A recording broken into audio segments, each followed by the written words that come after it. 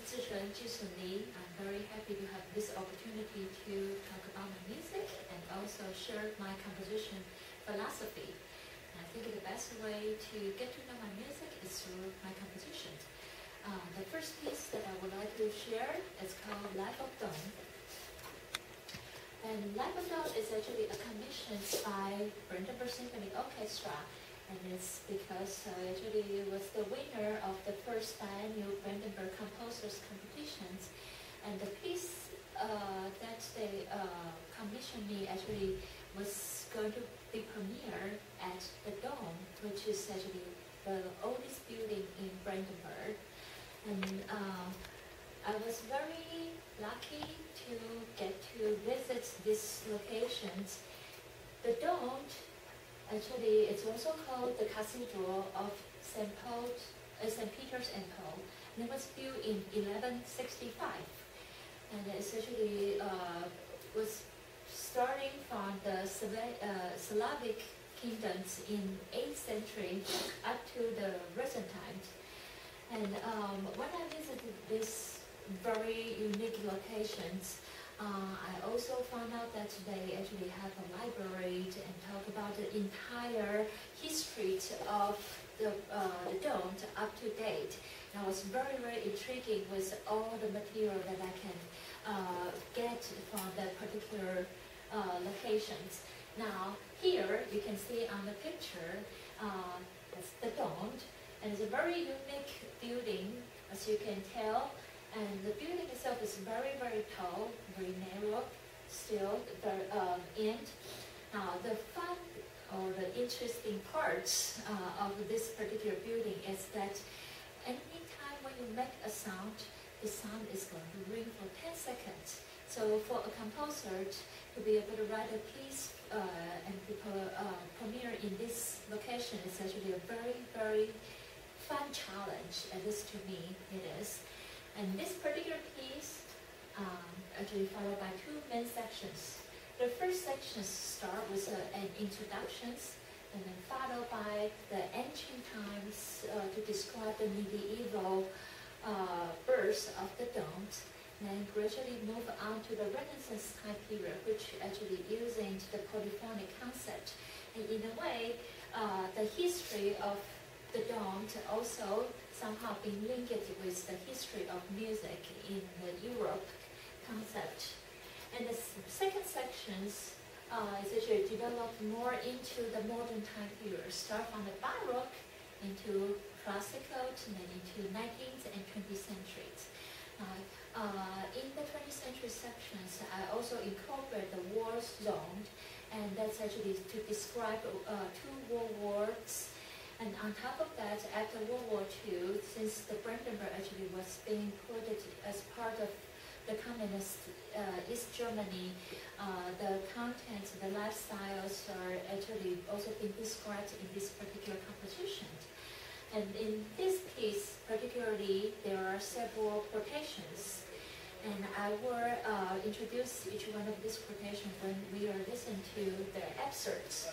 The first excerpt that I would like to share is actually talking about the medieval times. And this is when they try to introduce the time when the building was built in 1165. The melodic lines actually was recovered from the libraries that at the Dome, and it was exactly the music that we would heard in the Middle Ages for the buildings.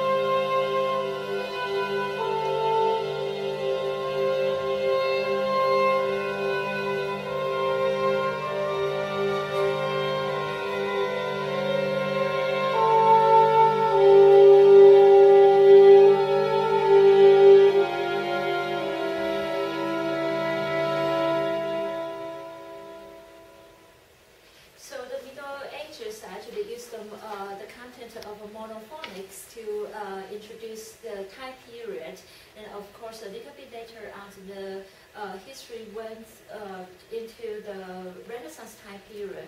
In the musical contents, the Renaissance time period started to have the polyphonic music, and therefore that's the main concept for this section.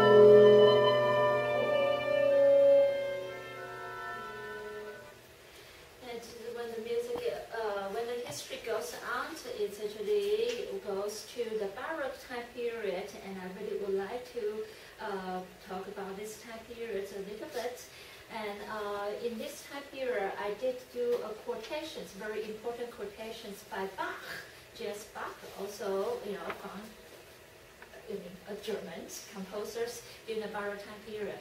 And the fun part is that because this piece actually is performed in Brandenburg, therefore I quoted Brandenburg Concerto by Bach.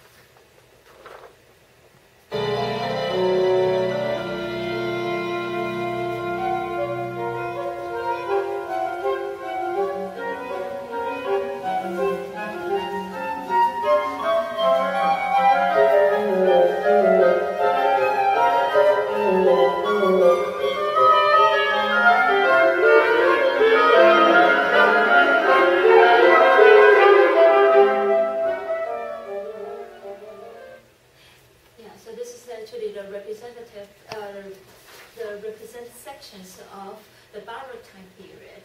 Then the next sections actually is moving into the war zone. I'm going to jump through several sections, and this is actually parts to describe the World War II and World War I, and then moving into the Cold War. And in these sections, we're going to hear a lot of war zone type of imitations, and on top of that, the percussions actually become a main portions to describe the war zone.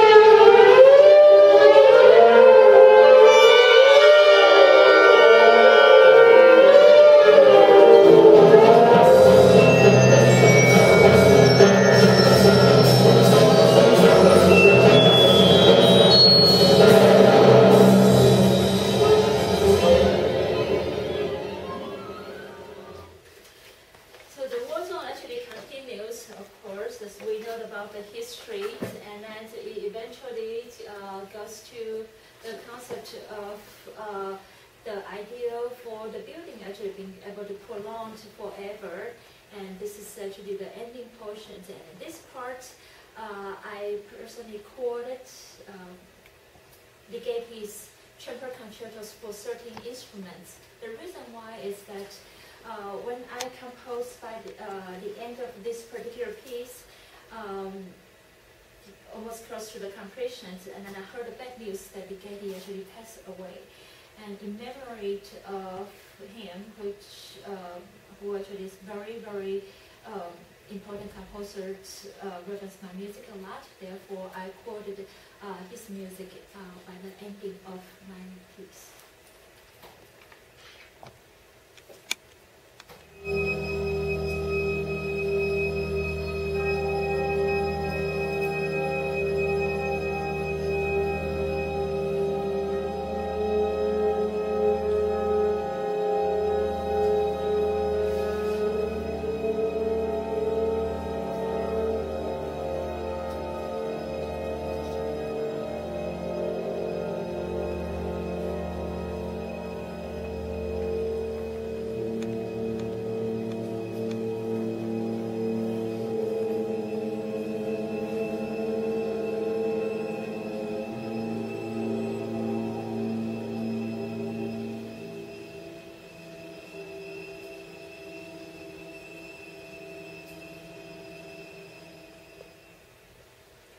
So this is actually almost by the end of the entire piece, and the idea is actually almost like the descriptions of the history of Dong. At the same time, it's also a description of the history of music in Europe.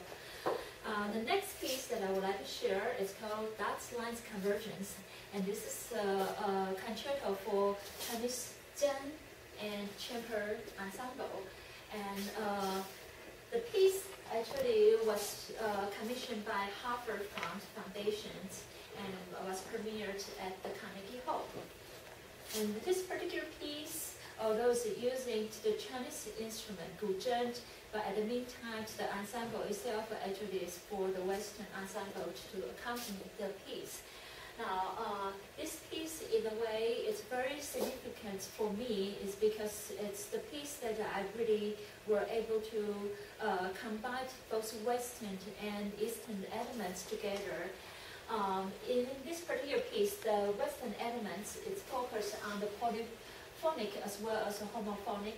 Use both hands to play the pitches on guzheng, which is the type of instrument normally used the single hand in the traditional performance concept. Now, in addition, the concert music elements in the Western music elements were including like development of ideas, the complex rhythms and the counterpoints, the octave displacement and pointillism, the modern harmonic systems, as well as the crown-father melody, my personal favorite, and the sound mass. There are some extended techniques being used in this particular piece on zheng, that particular instrument. For instance, like the pitches on the left side of a bridge, as well as treating the instruments as percussive techniques to hitting on the sound boat, etc. Now, the Eastern elements that are being incorporated in this particular piece is that the guzheng, the instrument itself is a non-Western instrument, of course, and the left-hand techniques on the guzheng, like the vibratos, the pitch bend, the grisantos, which are actually from the traditional techniques of the instrument.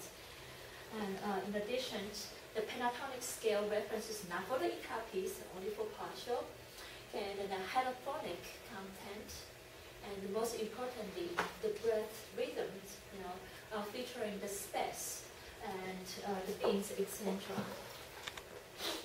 Now, I have been working with the Chinese instrument since 1992, and although most of my music educations actually were done by the Western music concept, but I got a very lucky opportunities in 1992 to get to know the ensemble from Taiwan, and in fact, over the years, one instrument that I love the most is guzheng. The reason why, as a contemporary composer, guzheng gave me the opportunity to create my own scales. And here I abstract 5 of scales that I use in 5 different of the pieces that I compose. and they all have different skills, as you can tell. Now, there are certain things that I quoted as like my personal, like a copyright type of labels to represent myself as far as like tuning the guzheng. Is that in a lot of tuning, you will find out that like the highest or the lowest area of the scales, the pitch, they will revert. Instead of going by ascending concept, they might be going by the descending by the end here or there. Now, the reason why is not that I purposely created that way, it's because the convenience for the performance. I mean, when I like to do a certain type of gesture for the easy performance content, the performer can just script the strings all together without thinking about come back and forth to put the pitches that is out of the ascending lines or descending line, and that's the reason why I create this type of the tuning system. And later on, it's just become my signature. Now, I just would like to create the scales for this particular piece, the Zhen Concerto, and this is actually written for 26 strings.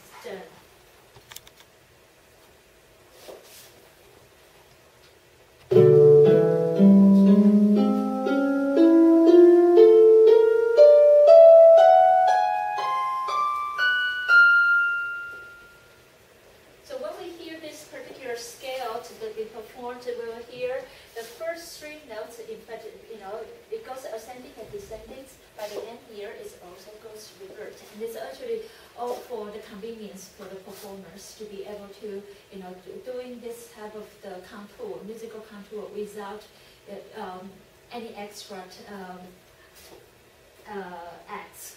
Okay, and then the next things I would like to share is to take a look at the skill that I have for this particular piece, and it actually can be narrowed down to certain type of skills that I have it in mind when I compose this piece. Like in the scale of the Zhen, there are whole tone scales that have been input in. There are G pentatonic scale as well as the autotonic scales, and also the Aeolian pentatonic scales, harmonic minors that have been inputted and been designed in this scale. Therefore, with this particular scales, I was able to be composing the piece or the movement actually purely Western style as well as purely Asian style as well as the convergence. And that's the whole idea of the string movements. Therefore, the first movement is purely Western styles using the pointillisms, the confounded melody, the polyrhythm, summers, as well as in the tonality harmonic concept.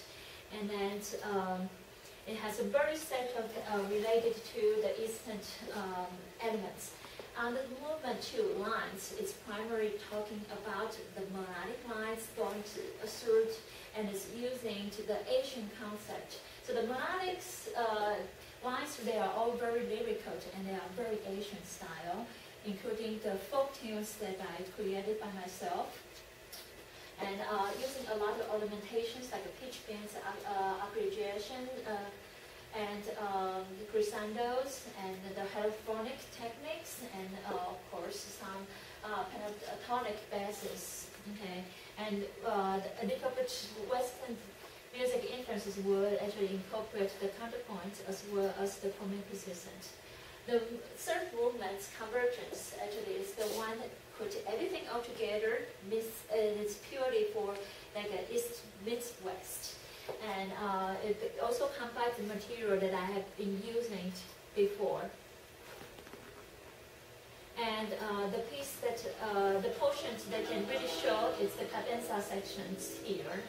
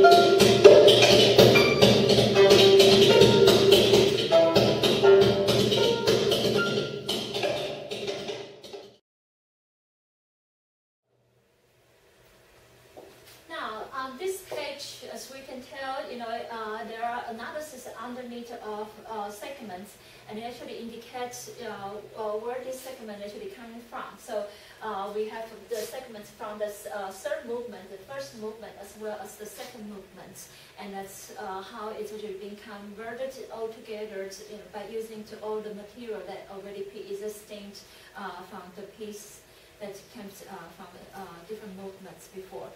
And thank you so much for these opportunities, and I very greatly hope that you will like my music. Thank you.